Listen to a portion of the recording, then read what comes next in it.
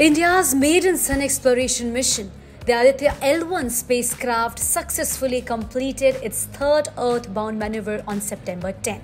The orbit-raising maneuver was directed from ISRO's telemetry tracking and command network in Bangalore, and the Space Agency's ground stations in Mauritius, Bangalore, Port Blair tracked the satellite during the critical operation to take India's first solar mission one step closer to its destination. And after the successful third maneuver, the next maneuver is scheduled for September 15.